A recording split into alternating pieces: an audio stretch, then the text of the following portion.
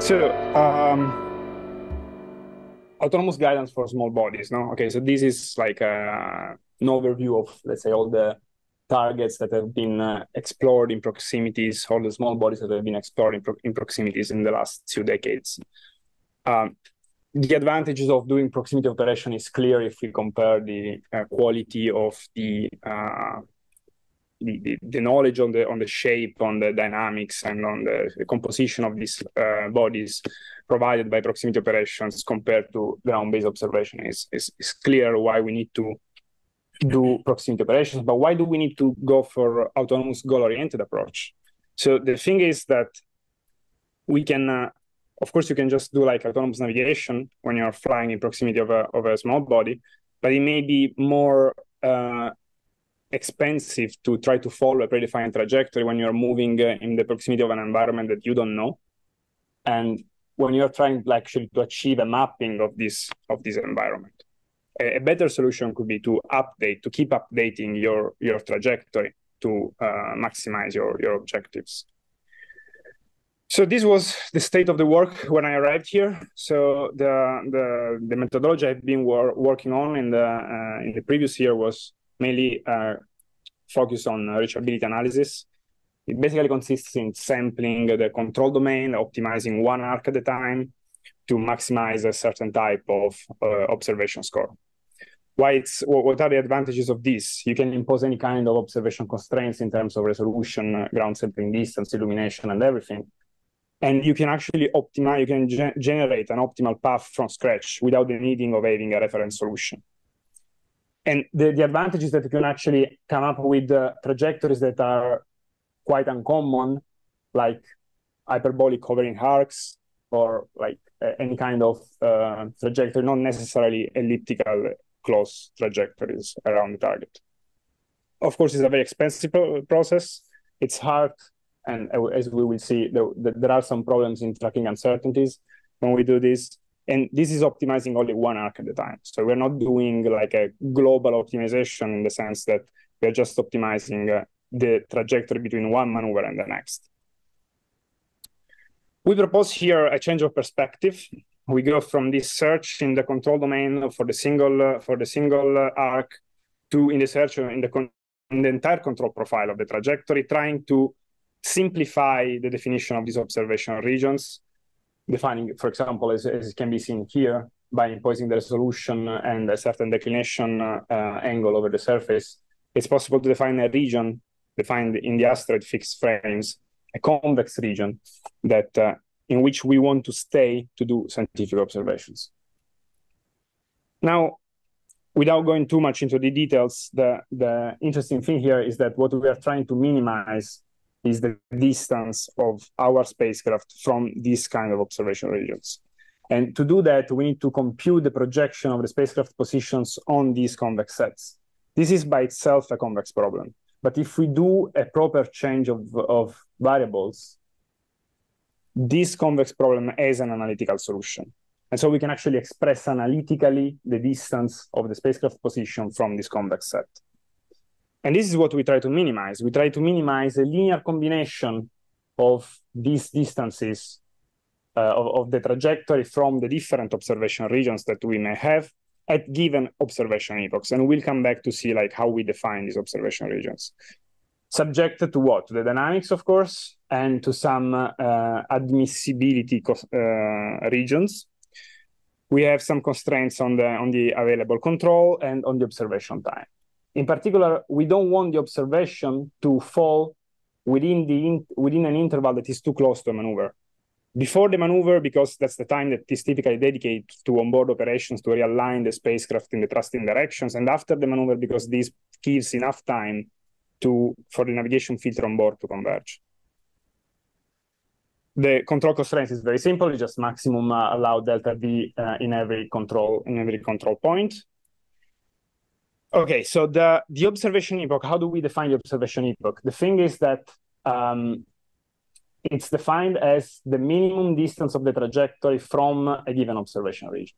So our cost function is just a linear combination of the minimum distances of the trajectories from the different observation regions that we want to cross.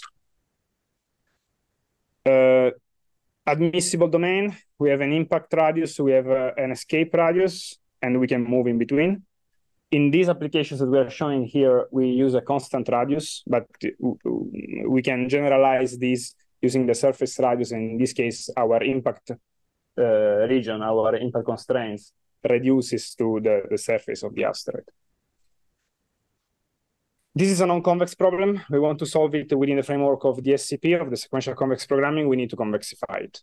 The idea is that we start from a reference trajectory.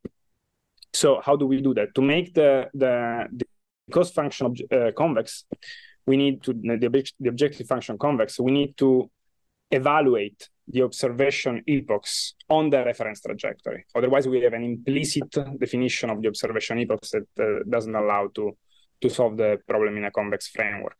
Then the dynamics is linearized. This is a practical classical approach using the STM. And the impact constraints is convexified, approximating the constraints locally with half spaces. Okay, this is an important point. So in order to compute the observation epochs, the TI star values, we need to have a high definition of our trajectory, a fine time discretization of our trajectory. This means that we need many discretization points on the trajectory. If we used all those discretization points, for example, in the case in which we will show later, we will have something around more than 4,000 degrees of freedoms for our problem.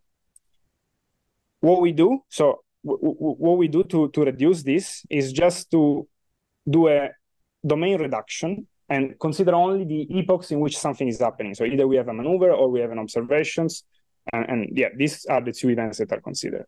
And again, in that case, we go from 4,300 degrees of freedom to 126 degrees of freedom. So we have a massive reduction in the size of the problem and, of course, in the computational cost.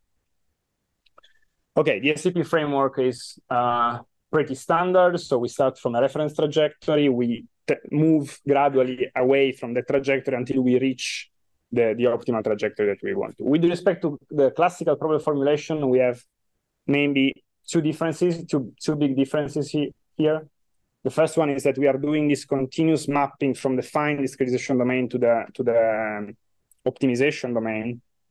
And the other point is that to assess, to modify the trust region, which is what tells me that my optimal trajectory needs to stay close at each iteration of the SCP, need to stay close to the reference one. The way we adjust this trust region depends on the nonlinear propagation of the trajectory that is used with the optimal control. This is slightly different. Usually, this is done by comparing the objective functions instead of comparing the actual nonlinear trajectory. So we are actually using the nonlinear error to adjust the trust region. Okay, this is an important point. So how do we treat uncertainties? As I said, this was also is also dealt in literature, even in the case of reachability analysis. The idea is that we have a certain covariance at a given maneuver point, and we propagate this covariance somehow. In this case, we are just using a linear covariance propagation, but this is not. I mean, you could use different types of covariance propagation to the point in which to the point of interest. In this case, the observation time. And based on the size of the uncertainty ellipsoid, we scale down the observation regions to make sure that even under uncertainties we cross the observation region. But as you can tell, there is a limitation of this, because if I have a high uncertainty, the observation region can shrink the point. And of course, we don't want that. So what we did is deriving a conservative formulation based on the eigenstructure of the state transition matrix to define a closed form solution as a function of the delta V that is given in the control point. Why? Because the covariance in the maneuvering point is given by navigation uncertainties, of course, and by control uncertainties. In particular, in this work, with control uncertainties, we mean magnitude uncertainties and trusting direction, firing direction misalignments. So the value of the control that we give in T0 can be actually computed to achieve a certain desired rescaling factor of the observation region. This is the novel part from this point of view. Okay, here I'm going to go very, very quickly because it's like a lot of equations. I don't want to bother you too much on this. We tried two types of state representation to prove this methodology. One is the one of Cartesian coordinates, and another one is the one with a certain set of orbital elements. Okay, so the dynamics here, okay, is pretty clear. The interesting thing here is that the Jacobian of the dynamics in this case can be known analytically. And then using the Jacobian of the dynamics evaluated on the reference trajectory, we can propagate the variational equations and compute the STM that is used in the dynamics.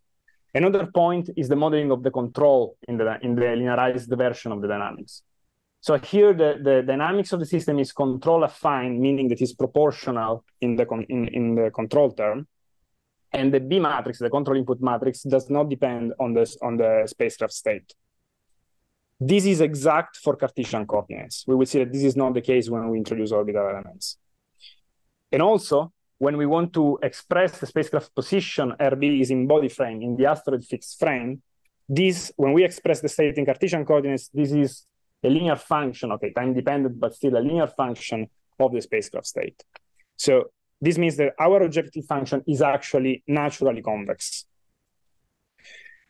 This is just to show you what the algorithm does. So this is the reference trajectory from which we start. This is a single example. This is the reference trajectory from which we start. The red region is the impact region.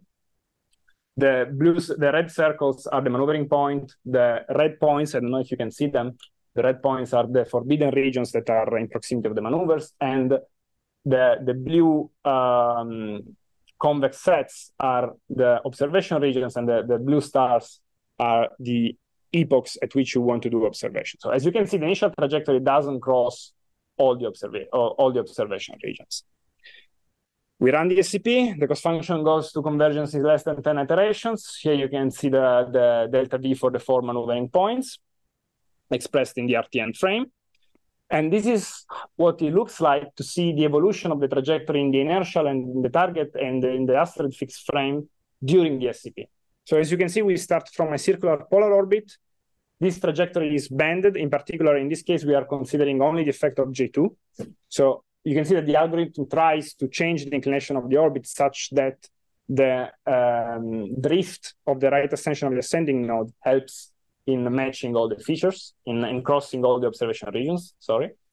And this is what happens actually in the asteroid fixed frame. So you see that the observation regions are red when the trajectory is not crossing them, and it becomes the green after 9, 10 iterations. Okay, this I will skip it. We performed some kind of robustness analysis on this. We ran a Monte Carlo analysis by picking 5,000 points, 5,000 features on the surface of Eros.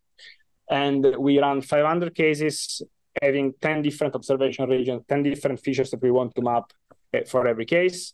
The metric that we use to assess the performance of the algorithm is this kind of average distance.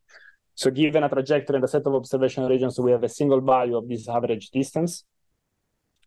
And what you can see here is quite interesting. So basically here you have on the x-axis the initial average distance, the initial mean distance of the trajectory from the set of observation regions, and on the y-axis you have the final one.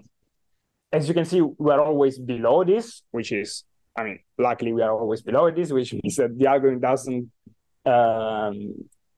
degrade the performance of the original trajectory, which is the very least that we could achieve. And but what you can see is that there is a trend in performances in which the farther we are from the optimal solution, from the set of observation regions, the lower, the higher, sorry, the final distance is. So these underline the importance of starting from a guess solutions that is relatively close to the optimal one. A very interesting plot is this one on the trust region. The trust region tells you basically how the SCP is converging. So what we see here is that on average, the trust region increases over the iterations, which means that the algorithm is actually converging to an optimal solution and is not being constrained by a very small observation regions. So we are actually approaching an optimal value. Second formulation, ROEs. The idea here is that the reference trajectory is seen as the chief trajectory, and the optimal trajectory of the algorithm is seen as the deputy trajectory. With respect to the previous case, we have a dynamics that is much more non-linear in the sense that it's difficult, no, not non-linear. Non-linear is not the right term. We have a dynamics that it's hard to express analytically directly in terms of ROEs. In particular, we are using here the GVs in the quasi-non-singular form to integrate the dynamics of the orbital elements, and the dynamics of the relative orbital elements is a function of this. So what we do here is to compute numerically this Jacobian using central finite differences. And then we compute the STM, integrating variational equations, and then we propagate the dynamics. But this time, the control input matrix, which is a function of the spacecraft state, the fact that we can write the dynamics linearly in the control with a control affine model is an approximation. It's in fact an approximation of what is actually happening. An example of this is seen by the fact that if we have a normal maneuver, we are not changing with this model the semi-major axis of the orbit. And this is quite accurate assumptions if we are working with the very small maneuvers, but if the delta V is large, this doesn't hold anymore. If I have a delta V maneuver, not only I change the inclination of the orbit, but I also change the energy that is embedded by the orbit. So I also change the semi-major axis. Finally, we need to linearize the cost function this time, because this time we don't have a linear expression of the radius in asteroid fixed frame as a function of the spacecraft state, because this would be like a trigonometric function of the spacecraft state. So we actually need to do one more linearization here, passing from the RTN space to linearize to make the objective function convex. This is the same case shown before, but with ROEs. Here you can see the distances of the different closest point to their corresponding observational regions. You can see that the algorithm is still improving performances, but not as much as before. Okay, this is the evolution of the orbital elements. We can come back on this later. We won't have time to do that now. This is the representation in the RTN space. The important thing about this slide, and again, we can come back on this later if you're interested in, the important thing of this slide is that this shows here that we have that the mapping, the linear mapping is actually accurate. So when I say the linear mapping, I mean the linear approximation of the objective function is actually accurate. The error comes from the nonlinearity that appears when we apply large controls to the system. Delta V's. Cartesian approach tends to have maneuvers which have components that are pretty spreaded. In particular, we have significant normal components to the trajectories, while with the ROE's approach, what we observed is that we have many more in-plane maneuvers than normal maneuvers. Now, it's important to say here that we are not minimizing delta V here. We are just, in our objective function, we are just minimizing the observation score of the trajectory. Typically, when we are moving in proximity of small bodies, minimizing delta V is not necessarily the priority because you have a high connectivity of the configuration space, so you can move easily from one point to the other with the limited cost. But potentially, we could include the cost of the maneuver in the optimization. This is what happens when we look at the observation at the thrust region. So in this case, okay, this is rescaled to take into account for the different dimensionality of the problem, but the important thing here is that we can start from a thrust region that is larger than the one of Cartesian coordinates. And this is due to the fact that the dynamics of the ROEs is way lower than the one of Cartesian coordinates. So we can actually have an initial guess which converge to a good solution that is with a thrust region that is much larger, one order of magnitude larger than the one that we have here. But then what happens is that as long as we proceed on the iterations of the SCP, the control input increases. So the nonlinear error, due to the fact that we are approximating the dynamics with the linear control, increases, and therefore the trust region shrinks. And as a consequence, the problem is not reaching optimality as it was doing in Cartesian coordinates, but is basically being constrained by the shrinking of the trust region. And in fact, this is what happens when you look at the same metric that we used before. So you see, so black dots here are the one used with the arrows. Sorry, I missed the legend here. And blue dots are the one that we obtain using Cartesian coordinates. We can see that the slope of the performance that we can get with arrows is larger. So this is basically the work that will be, well, apart from the comparison, this will be the work that will be presented at SciTech in January. I just wanted to give a very quick overview of possible next step and applications on this. Now, we took into account navigation and control uncertainties. We are still missing two, dynamics and target uncertainties. The way we plan to do that, to include these two effects, is to frame this algorithm within an MPC framework, within a model predictive control framework. You could also take dynamics uncertainty into account by modeling them as process noise. It's true. We still have to do a trade-off on this, but for sure we'll have to implement this within an MPC framework in any case for feasibility demonstration. So this will be for sure one of the next steps. It would be interesting to combine the reachability analysis approach with this SCP approach, because at that point, we could generate a rough estimate of the optimal trajectory from scratch using the reachability analysis approach, and then we refine that optimal solution using the SCP. And finally, hardware in the loop. Hardware in the loop, when I say hardware in the loop, I mean either processor in the loop, which allows to demonstrate the feasibility of implementation of the algorithm, and also camera in the loop if some types of application is investigated. So if we go to applications, what we can do with this, because this is a very nice demonstration, but like what can we achieve with this kind of methods? So one idea, and is the one that I will try to work on, let's say from now to the end of December, is to try to couple this with the SNAC approach, or at least with the feature tracking part of the SNAC approach. So the idea is basically to see how we can use the information that comes from the navigation to construct an observation model and update the trajectory to improve the observation that we did of the target that we want to, and the features tracking, for example, that we want to achieve, and the shape reconstruction of the body. Another interesting application could be like the motion within the Brillouin sphere of the target. This is a region in which the classical modeling of gravitational field doesn't work. So we cannot use like polyhedron or spherical harmonics to describe the gravity field. So there is some interesting work in which analytical solutions are found. And I mean, I don't know if Professor D'Amico remembers, but this kind of shapes is really similar to the one that we were getting at the beginning when we were trying to use the SCP. So it would be actually very nice to try to see if there is the possibility of finding this analytical solution with our approach. And another application for which this methodology fits really well, in my opinion, it's flybys.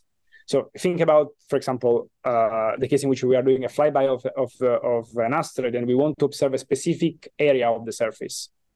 What we can have is we have an initial flyby trajectory and we want to adjust that trajectory to observe that specific feature based on the observation that we have of the target while we are approaching. So for example, we could estimate the rotational state of the target while we are approaching, and then we would know where the feature would be, and we could adjust the trajectory to achieve this kind of objective. Okay, so this is what I said before on the possible application on SNAC. And I'm gonna stop here. There were some other slides on the hardware in the loop part, but I will keep them for another time probably, because we are definitely out of time. And if you have any questions, I'll be happy to answer.